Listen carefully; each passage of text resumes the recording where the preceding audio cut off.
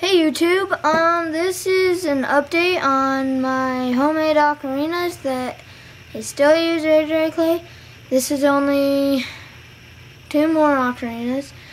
This is one that I made. It's pretty small. 4-hole. Airy. It's pretty airy, but you can still make out sound easily. And that's the back, front. Here's that one.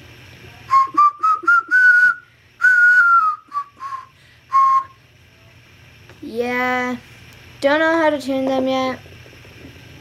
Can't tune very well. This one I actually made yesterday, but put in the holes today. There's a thumb hole on it and 2 sub holes.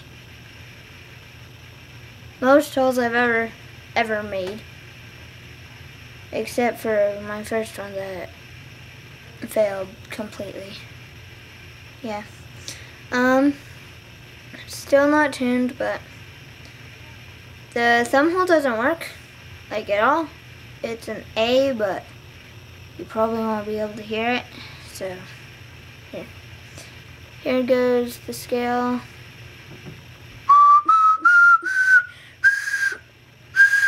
That note's airy, really airy. Maybe you can hear that.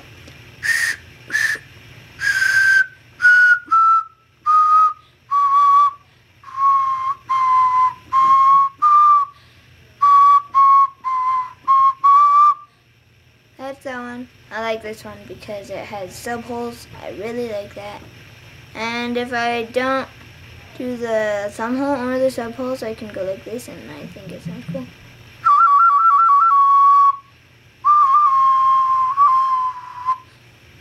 Yeah. Made that yesterday. The mouthpiece is crooked, but still works. So, that was my next 2. Yep, I will probably be starting to build more and more soon. Maybe. I don't know. Okay, it's almost been 2 weeks since I've started making ocarinas. And yeah, it'll be 2 weeks on Saturday. So, yeah, see ya, YouTube, whatever.